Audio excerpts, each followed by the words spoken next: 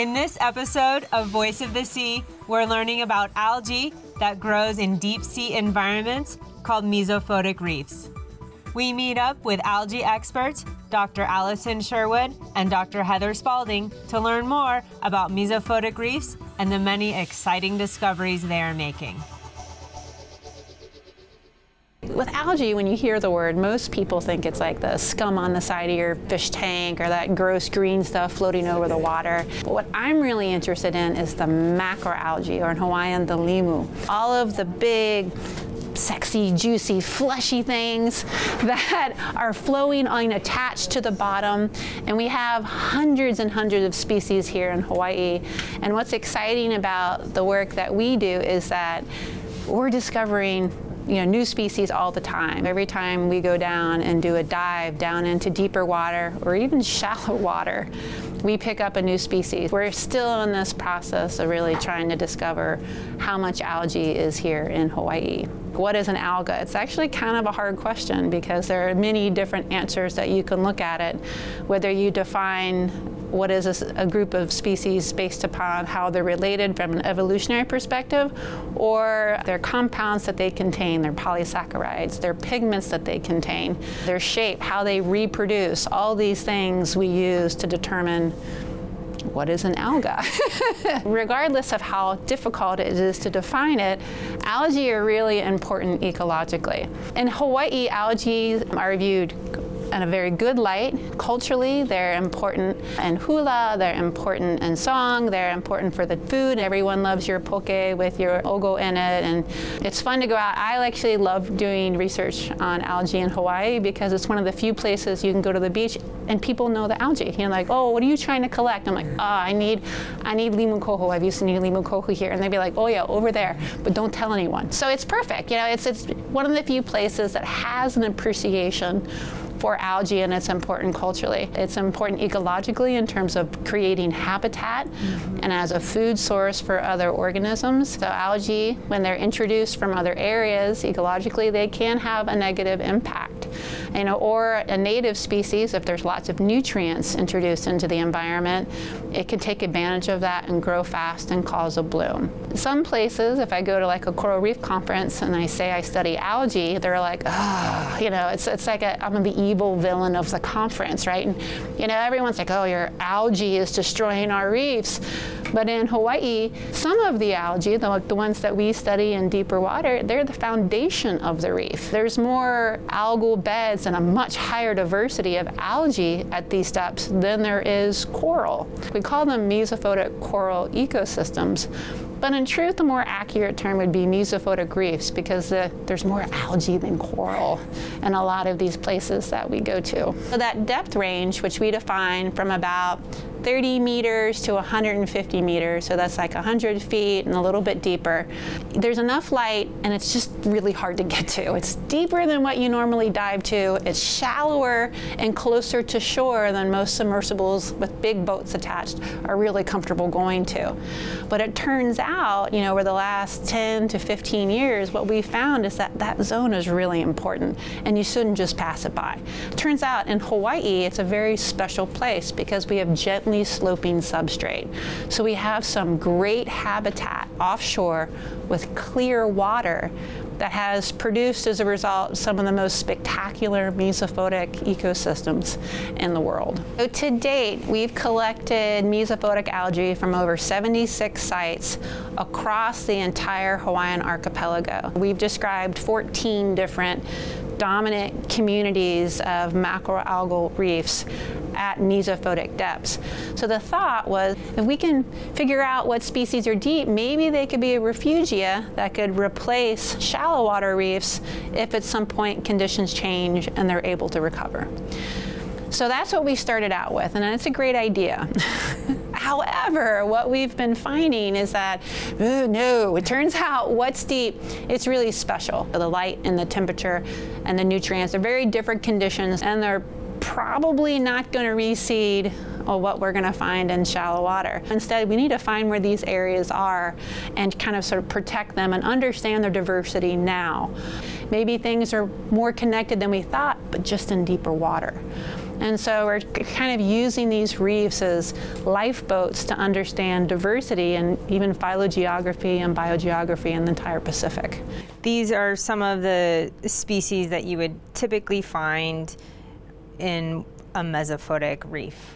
Yeah, and so some of them are not what you would expect. If I was to describe, for instance, a big green algal blade like this, you would think, oh, well, that must occur in like shallow water, like in an estuary or in a really nutrient-enriched area where there's a lot of runoff. But it turns out these green algal blades commonly occurred in deep water, down to at least 100 meters, typically in the 80 to 90 meter range. And they would form these really cool assemblages with these red algal blades. And some of these green algal blades would be like 3 feet long. So they were huge, and there were big blooms of them occurring, or at least a high abundance, I should say, of them occurring at depth. And so that's not what we expected at all. It was a big surprise. It looked like Christmas down there. You got these big green blades, you got all these different red blades. And so we described 2 species from the genus Umbra ulva, and then that are more olive green in color, and then 2 new species from the genus Ulva of these big green blades that occur at depth. So for instance, this one we named Ulva ohiohilulu, and that's given that name to signify how it would flow in the A'au Channel. And the A'au Channel is a place that's very important with these mesophotic reefs that we have in Hawaii because of the gently sloping substrate. But that's not just the greens and the reds. It turns out we have another group of species called Distromium, and they look like, you know, brown ear-shaped blades that are growing. They can occur in sand, like this one. It has a little sandy holdfast that's like a root-like system that it attaches in the sand, but it can also grow on walls and hard substrate, so it almost looks like shelf mushrooms, you know, like going and growing all down through the walls, or they can also grow attached to the Leptocerus coral reefs that are down there. In the northwestern Hawaiian Islands, we see a lot of big beds of this net-like green alga called Microdictyon. And in the main Hawaiian Islands, we also have Microdictyon beds, but it's a whole different species, and it grows very different. Some algae can be calcified, so they have calcium carbonate in them, the same way that corals do. And so algae such as Halimeda form calcified green algal beds. You feel how it's kind of hard? Crunchy. Yeah, it's like hard and crunchy. Halimeda, when it dies, guess what it makes? Sand. That's right.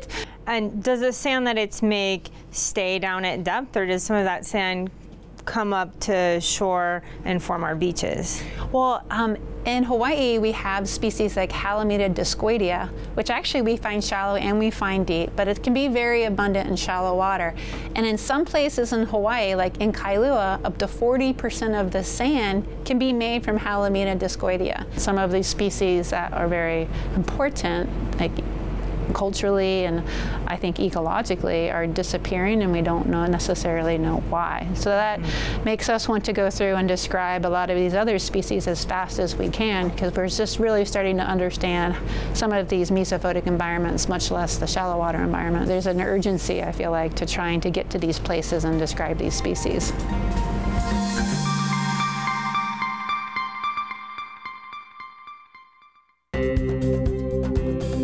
University of Hawaii Sea Grant College Program,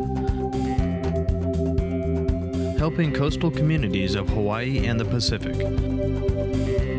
through research, education, and outreach.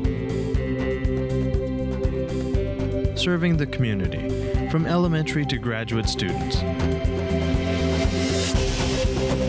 Hawaii Sea Grant.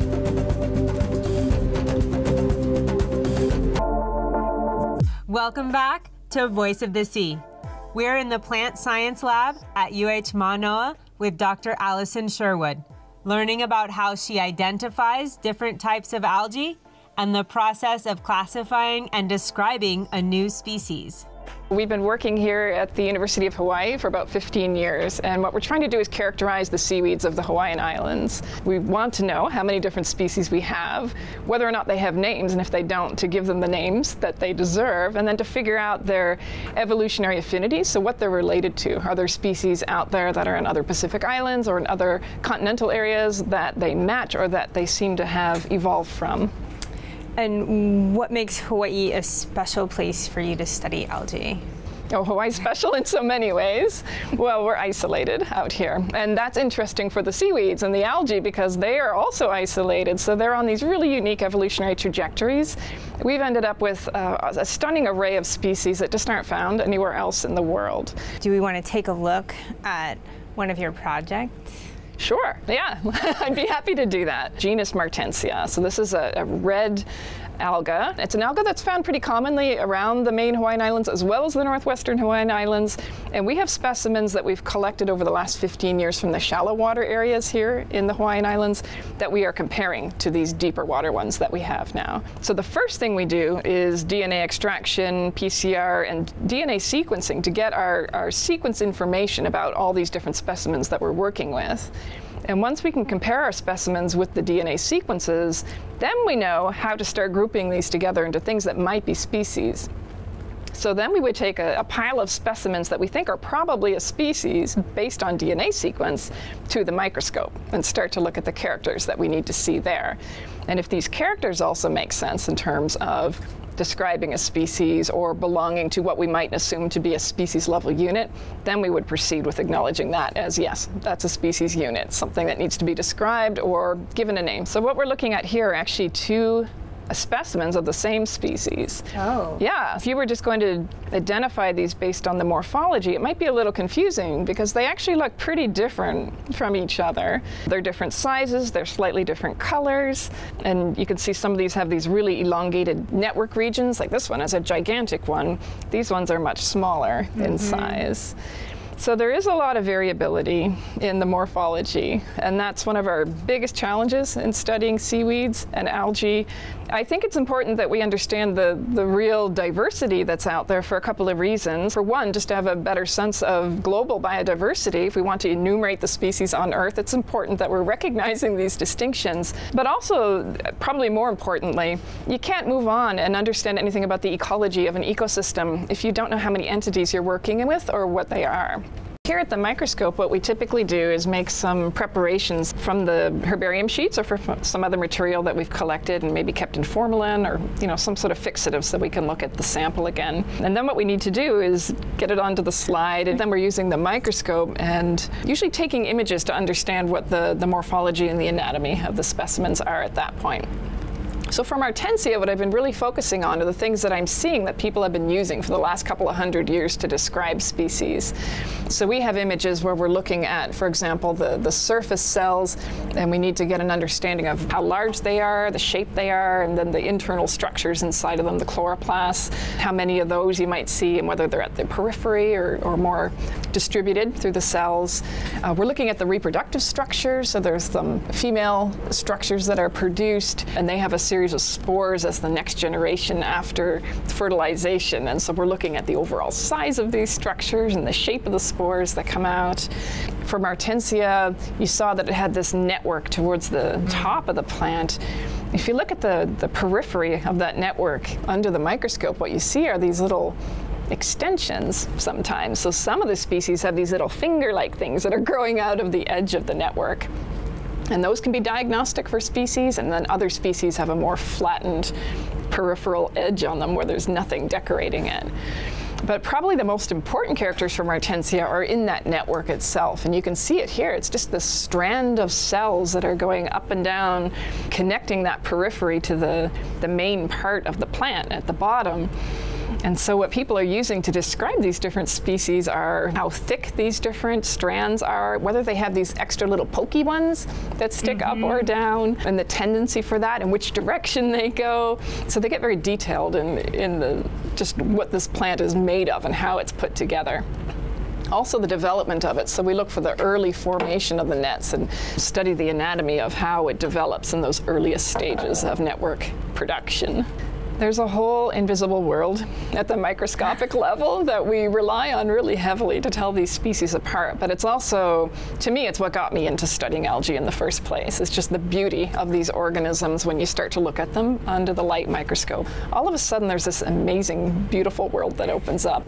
This is one of the most time-consuming parts of doing the project. For this Martensia project that we've been working on, making the slides, just getting the microscope slides together probably took 1 to 2 weeks. Then you move to the microscope and start looking at the features that you need and trying to get the exact perfect shot that you need to go ahead and assemble your plate of images into the journal article where you're going to be describing your new species. All told, it probably spent at least 3 weeks of time on the microscope for that particular project, which might sound sort of reasonable for one paper, one series of descriptions for a genus. But when you try to amplify that out for the number of things that we really have to work on in the mesophotic flora, we're looking at probably years of time, many years of time altogether at the microscope to get all the information that we're going to need to fully understand that flora. Once we have all that, we'll be able to move on and start to look at things like these issues of connectivity. Were the deep reefs similar or different from what we're seeing in the shallow regions? Are the things that we're seeing in the mesophotic reefs unique? Are they endemic to here? How does that change with latitude? And what are the biogeographical affinities to other areas of the world?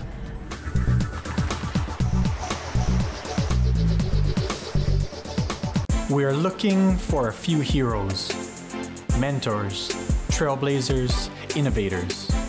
A passion to change lives, spark curiosity, open hearts, and awaken minds. Help students answer the question, who am I? This could be your calling, but this is no job. It's the journey of a lifetime. Be a hero. Be a teacher.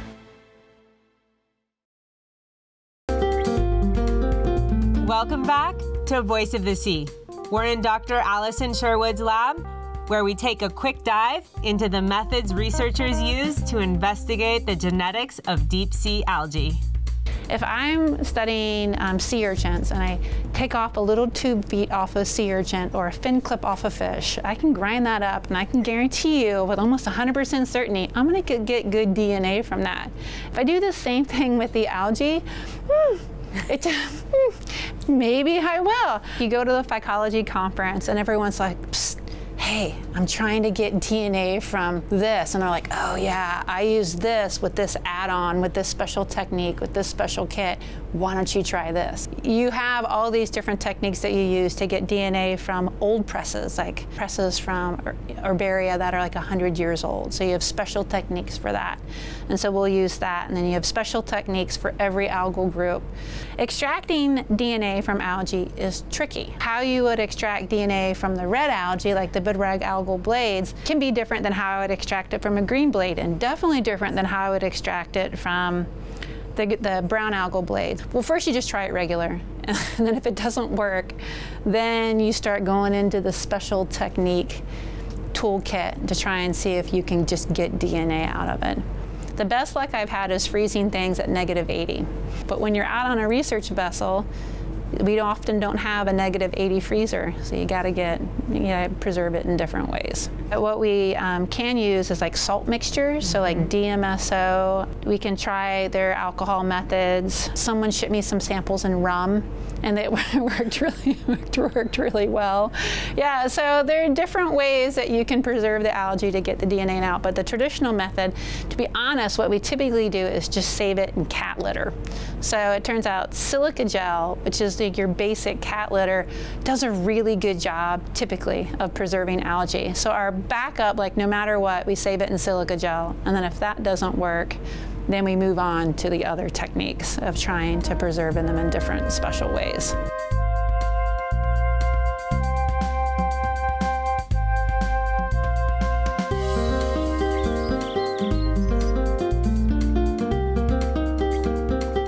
This is absolutely a collaborative effort. And so what we do is kind of partition the projects based on who's interested in what.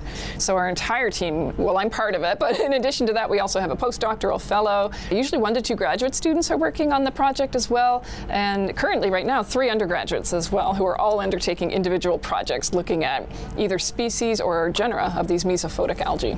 This is Becca Katz, and Becca is an undergraduate student, and she's working on a research experience with us in the lab this summer.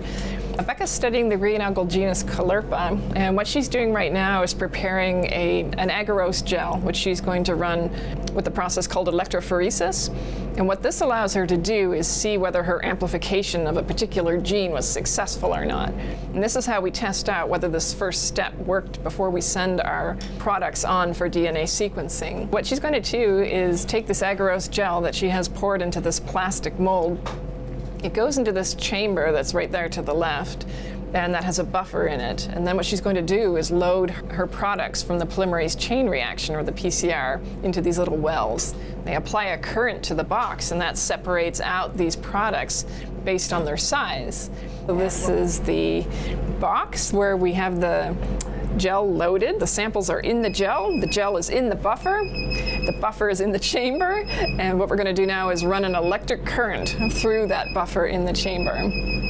And what we can do is run a standard next to that, which tells us how large our fragments are, and from that we can see whether or not the reaction was successful. This is Monica Payano. Monica's a postdoctoral fellow working on the project, and what she's doing is purifying some sample. She's determined through electrophoresis that her products were successful, so now she's removing all the bits of things that we put in the initial reaction that we no longer need, and they might inhibit the process of DNA sequencing. So we have to take out all the extra bits. And then this is Charles Hambley. Charles is with us this summer from the University of Guam, and he's participating in a research experience here for the entire summer. Charles is working on diversity of the red algal genus Gracilaria from our mesophotic samples. So the last step before we send them on is to prepare the smaller aliquots of material that are going to be taken over to the sequencing facility for them to do the actual sequencing. So once we send our samples off for DNA sequencing and they've been run by the facility, they're going to mail our sequence data back to us. And so this is Fereza Cabrera. She's a second-year master's student in the lab, and she's studying the diversity of the mesophotic red blade samples that we have. And so Fereza is bringing up some of the DNA sequence data that she's gotten back recently. And what she can see in this DNA sequence analysis program is how successful the sequencing was, and she can also read those individual A, C, T's, and G's that are part of her DNA sequence. And once that's edited, she can then compare her different sequences for her different samples to get a sense of the diversity that we have. There's a little spot there on the bottom where we're seeing an overlap in a couple of different peaks, but by and large, the peaks are quite distinct, and they're decently clear, I'd say, from each other. So we would use most of that DNA sequence. Next, we check out the algae specimens at the Bishop Museum with collections manager Barbara Kennedy. I have a really interesting job. It's really fun. Most of the time it's fun. So Barb, can you first tell me a bit about where we are right now?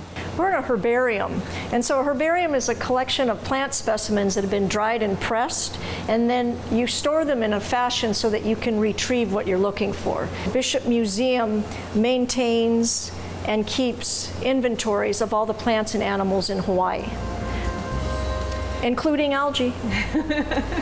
We have over 750,000 records here.